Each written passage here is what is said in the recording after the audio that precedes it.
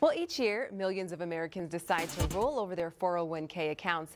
Analysts say this is the single largest transaction that you will ever make, so it's important to do it right. An investment advisor, Brian Myro, joins us today live. Brian, in 2020, more than 5.6 million Americans rolled a combined $618 billion into IRAs.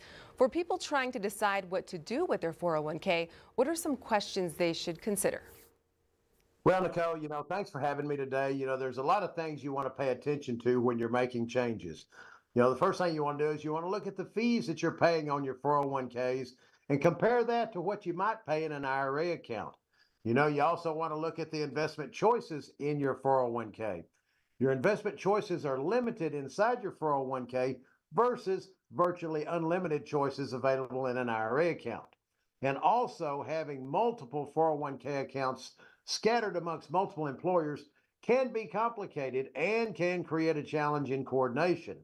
Now, IRAs generally offer more control over the amount and the frequency of your withdrawals than 401ks do, especially if you're taking advantage of tax strategies to reduce your taxes. This is huge.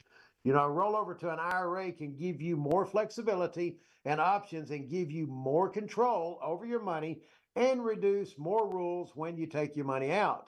And also, future tax planning is critical. Forward-thinking tax planning could be the difference between having retirement success or having retirement failure.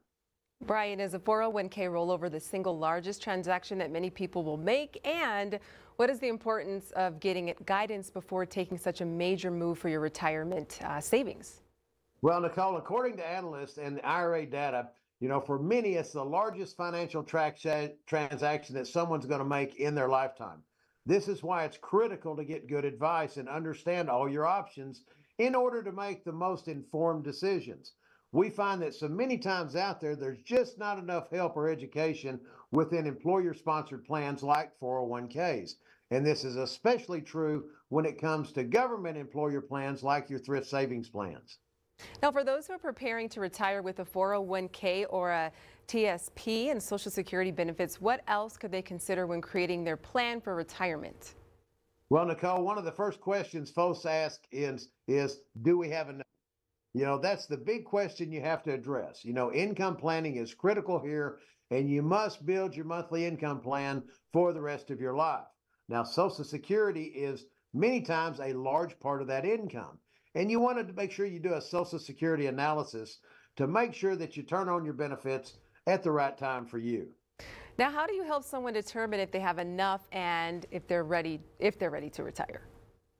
Well, Nicole, everybody's situation is different. And the first thing we do is look at their dreams and their goals. And we figure out what their ideal retirement is going to look like. Then we can compile a retirement analysis, which can answer the big question of, do we have enough? Now, Nicole, we'll do that free of charge for any of our viewers today, and we will also run a Social Security analysis free of charge for any of our viewers today as well. And Nicole, one more thing that will help everybody, I'm offering a free complimentary copy of my book titled Smart Money for the Backside of Life for anyone wanting to set a visit. Now, in my book, I discuss many different aspects of retirement that folks deal with on the backside of their life. All you have to do is text RETIRE to 915-233-2904 for your free retirement and tax analysis. You can set a visit to receive a copy of Brian's new book, Smart Money for the Backside of Life. You can also visit their website online. It's www.myrocapital.com/TV. Brian, as always, thanks for joining us. Nicole, thanks again for having me today.